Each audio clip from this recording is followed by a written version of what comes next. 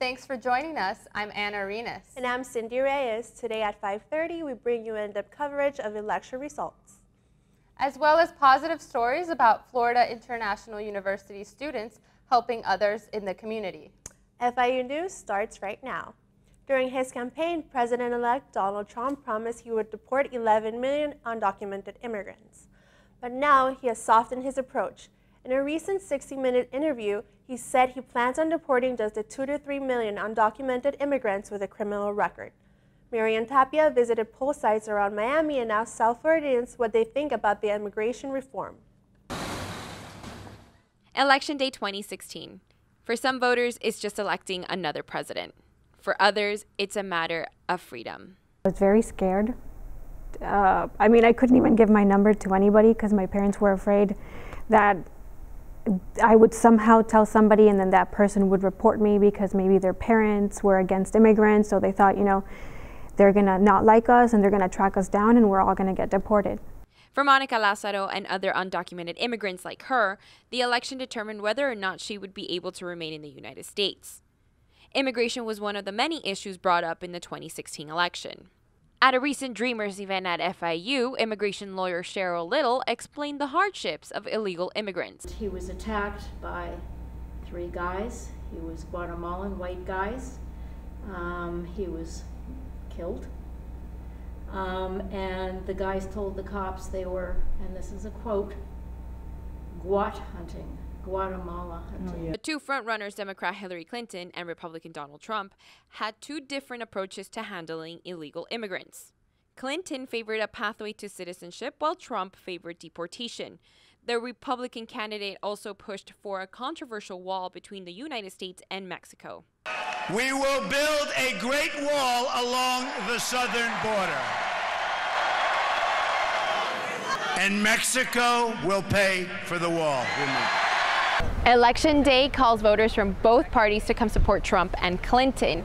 Here at the Coral Gables Public Library, voters believe both candidates have decent approaches towards immigration.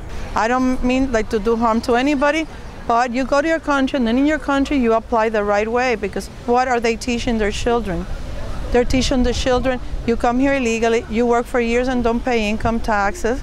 For Monica, the choice is simple. If Trump wins, I can definitely look at myself like this, going back in a plane to Honduras. And although she and many others believe that Hillary Clinton would have been the best choice, ultimately it would be Donald Trump who would win the 270 electoral votes necessary for the presidency. This is Miriam Tapia with FIU News. As the presidential election came to an end last week, we witnessed history being made. For the first time in our nation's history, a woman has come close to winning the presidency. We set out on the day of the election to see how people felt either candidate could impact women and women's rights. Gender equality is a topic that has been brought up throughout this presidential election. With billionaires Donald Trump and Secretary Hillary Clinton running for president, many feel that this presidential election could bring change to the issue of gender equality. I just find it incredible that nothing disqualifies him. The things that would have disqualified a woman long ago were. So to me that means there's a vein of hostility towards gender equality and racial equality that is just very, very, very deep vein of that. With Hillary Clinton in the running, it is the first time that a presidential candidate can speak about gender equality and speak in first person. That idea is the one that has resonated with many voters. At the end of the day, I think a lot of people will be empowered by the fact that there is a female president, and being a young kid and learning that women can get to that presidential state, the highest of all occupations here, that's really empowering. But when it comes down to it, like laws and things like that, I'm not sure how fast they're going to change with this election. I think it'll be much more of a long-term process. I really hope Donald Trump wins, because if Donald Trump doesn't win, you're not going to have many of the things that you have today. Both candidates promise changes that the citizens of the United States seek, especially for women. In the wake of President-elect Trump's victory, many women feel their rights might be in jeopardy. Next up, FIU wants to bring Vice President Joe Biden to help fight for a cause. Find out more right after this.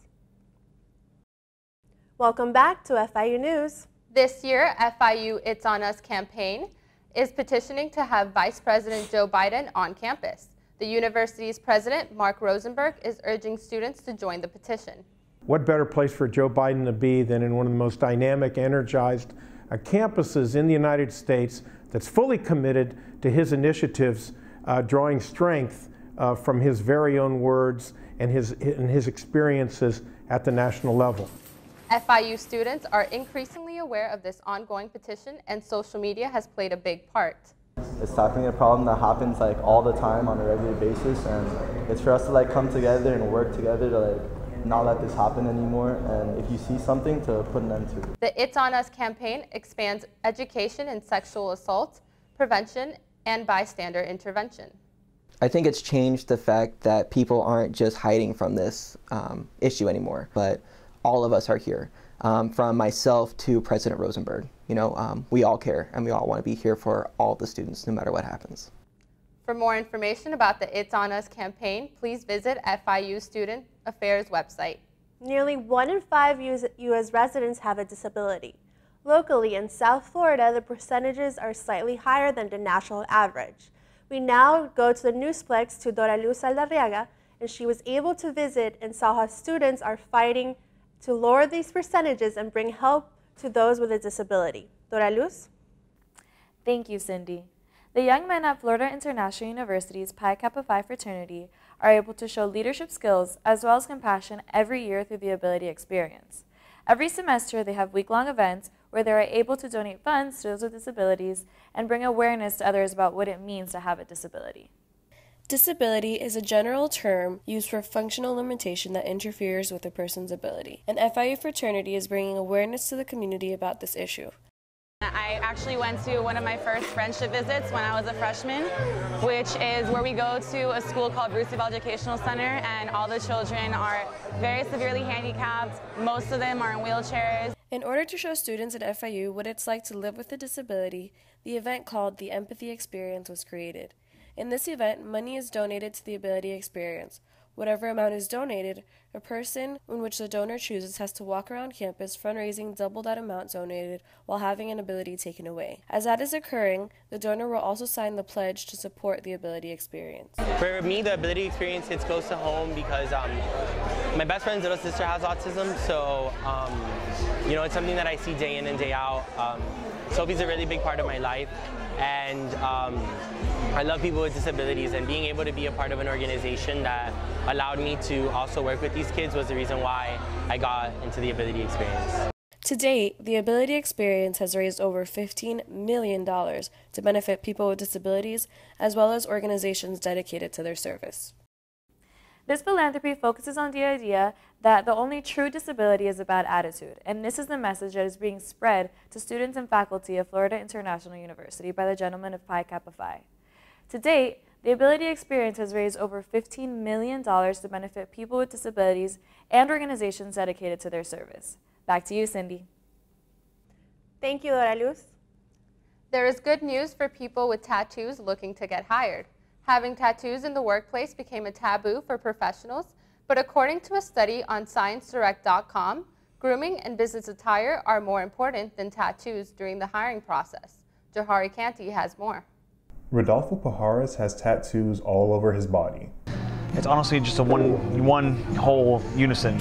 I mean, if you take it apart one by one, I mean, the chest is one, the back is one, my arms is one, thighs is another. So it's all one. It's all trying to be just one unison. Rodolfo also works as an assistant produce manager at a Publix in Coral Gables, and he said his tattoos haven't affected his job at all. Not at all. Honestly, only because Publix does not have a policy against tattoos. The same goes for Zachary Jacobs, who serves as a business analyst for Allstate Insurance. Zachary has tattoos on his thighs, calves, and arms. However, he also said that he works to make sure he maintains a professional look. Everything stays covered up for the most part.